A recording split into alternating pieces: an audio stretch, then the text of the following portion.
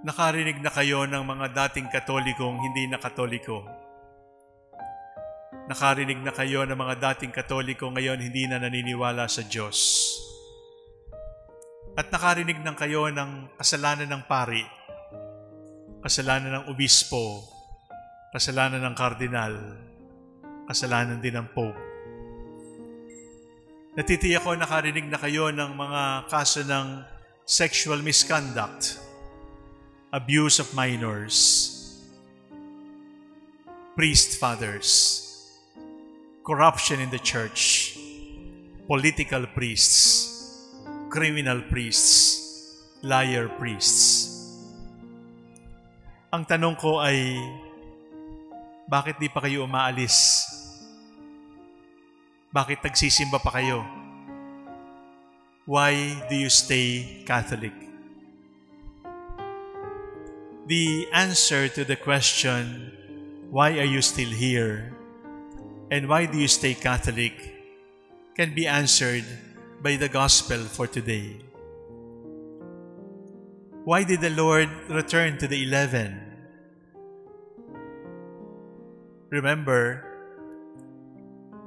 this is a bunch of liars. This is a bunch of cowards.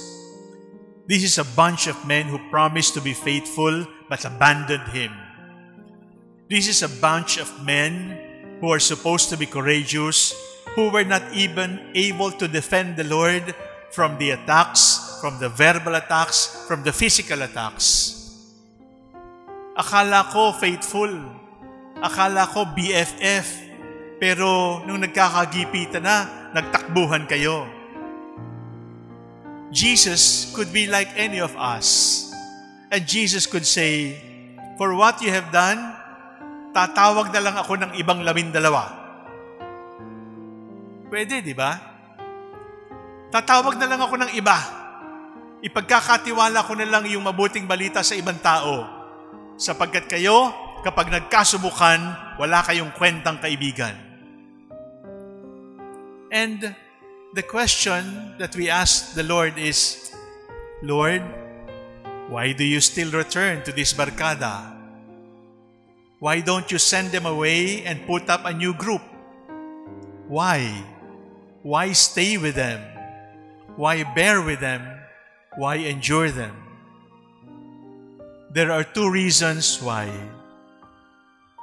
Jesus chose to stay instead of canceling His friends because Jesus chose to mature. Jesus chose to grow. Only adults will be able to forgive. Only mature men and women will be able to forgive.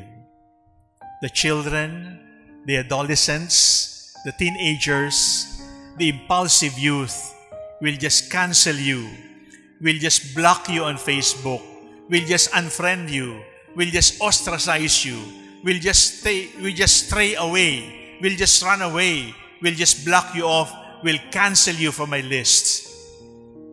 But when the Lord chose to stay with them, He is actually saying, if you are immature and you run away from me, why should I be immature and imitate you in your immaturity?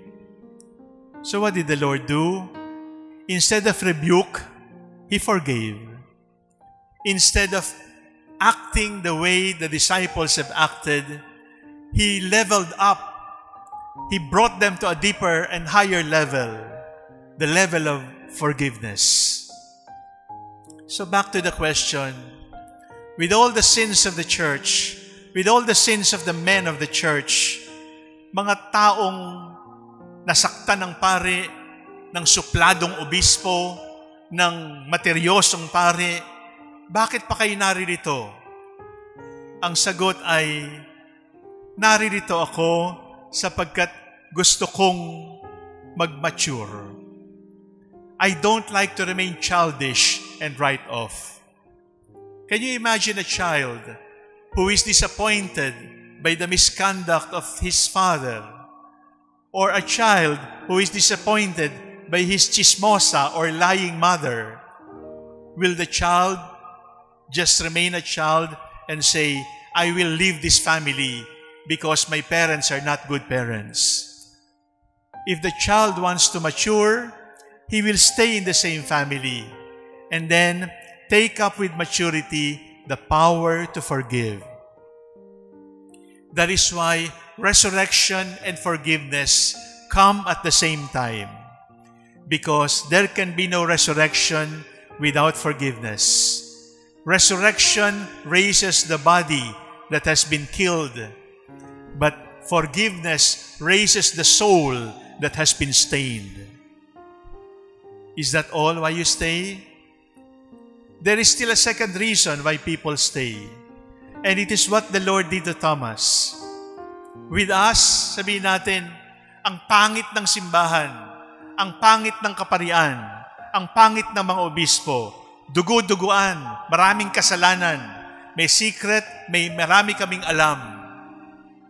And with those woundedness, with those bleeding wounds, we would have enough reason to leave the church. Kung ako lang at malaman ko yon, baka mauna pa akong lumabas ng simbahan kaysa sa inyo. Pero bakit nandito pa rin ako? Bakit? Kasi yung sugat ni Jesus, bagamat pangit, ay patotoo pa rin na ang simbahan ay hindi dahil banal ang taong simbahan. Ang simbahan ay banal sapagkat banal ang grasya ng Diyos. Sapagkat kung ang simbahang Katolika ay para lamang korporasyon, sa loob ng 2,000 taon, matagal nang dapat natunaw ang simbahang Katolika. Sa dami ng kasalanan ng Santo Papa, ng mga obispo, ng mga pari, ng mga laiko, matagal na dapat natunaw itong simbahang ito. Pero nakatayo pa rin ang simbahan. Kitang-kita natin, hindi ito gawa lang ng tao, gawa ito ng grasya ng Diyos. So if you see the wounds of the church, the Lord invites us, touch the wounds, and through the wounds be able to see that it is grace, not toned muscles, not beautiful faces, not sexy bodies, not popularity, not intelligence that keeps the church standing. It is the grace of God. Back to the question, why do you stay Catholic? The first reason is, I stay Catholic in spite of what I have seen, because I choose to grow rather than to be childish. Because forgiveness is the great sign of spiritual maturity. Why am I still a Catholic?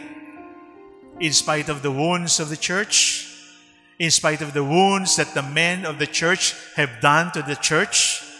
Why?